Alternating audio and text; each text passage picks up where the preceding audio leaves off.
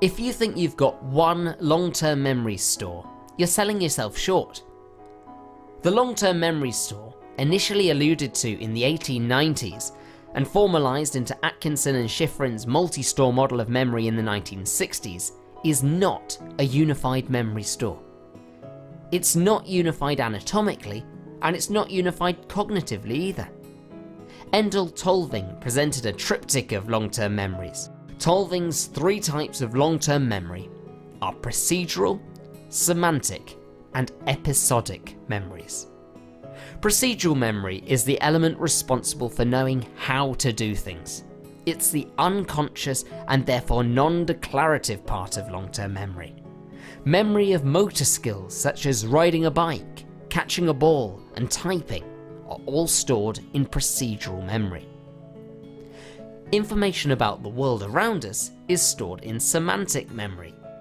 The semantic memory store allows us to remember the meanings of words, as well as other socially relevant facts about the world.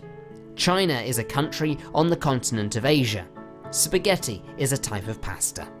It's not personal, but semantic memory is conscious thought and is declarative.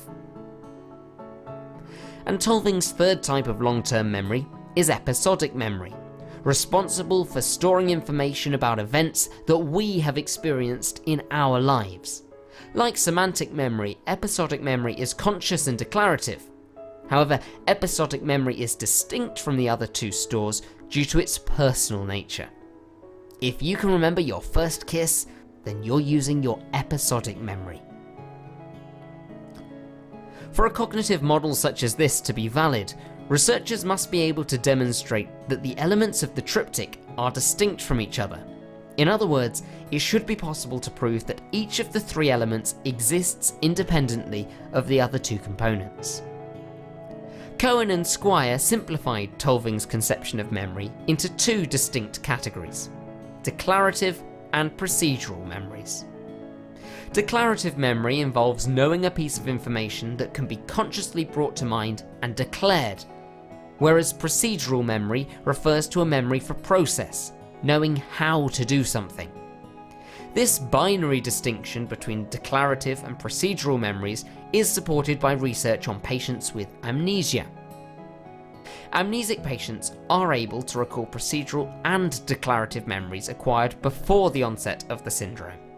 However, following the onset of amnesia, patients were unable to store new episodic or semantic memories, but were able to acquire new skills such as learning to drive a car, which relies on procedural memory. Tulving developed the cognitive study of memory beyond a unified concept of long-term memory, and subsequent research has lent support for distinct types of long-term memory. If you've read any additional studies investigating the structure of long-term memory, please share your thoughts in the comments. And as always, make sure you're subscribed to Psychology Unlocked to stay up to date with the latest videos.